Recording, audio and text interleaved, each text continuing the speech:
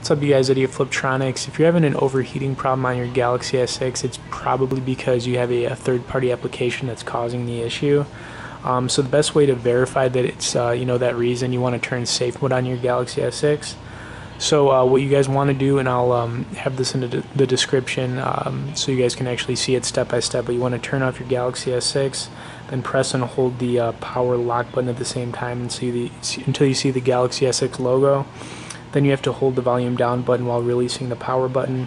Keep holding the volume down until your phone finishes rebooting. If you did this successfully and you followed the steps, you'll see a little safe mode icon in the bottom left of your Galaxy S6 screen. Another thing you can do is do a hard reset on your Galaxy S6. That might fix the problem too.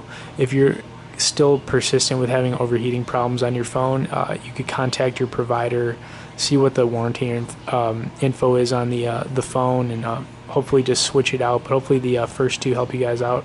Thanks for watching this video, guys. Stay tuned for more and be sure to subscribe to our channel.